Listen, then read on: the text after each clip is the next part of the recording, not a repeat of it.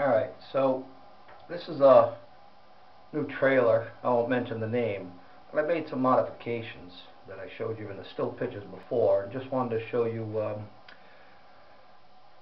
what it looked like under the water.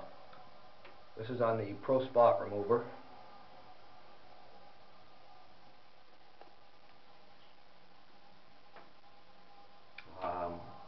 This is 65-pound braid running through the bait using a needle.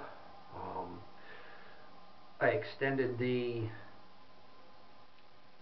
tentacles that come off the bait, and I thought that, well, braid floats, and this bait here had two short tentacles on it.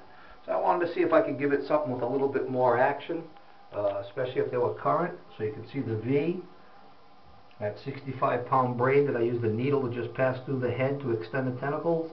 And I'm going to lay it flat so you can see the legs, which this bait doesn't come with legs.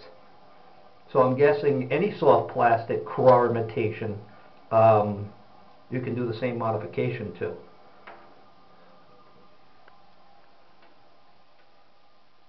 And I apologize for the poor quality, not the best of cameras, and all I have available is my tub. This is on a Pro Spot Remover, 3/16 of an ounce.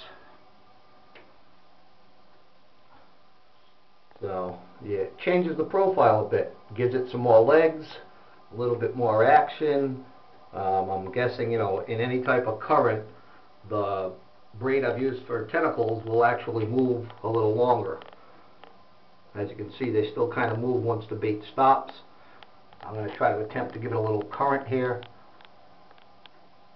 And as you can see, the braid is actually moving around the water while it's standing in the upright defensive posture.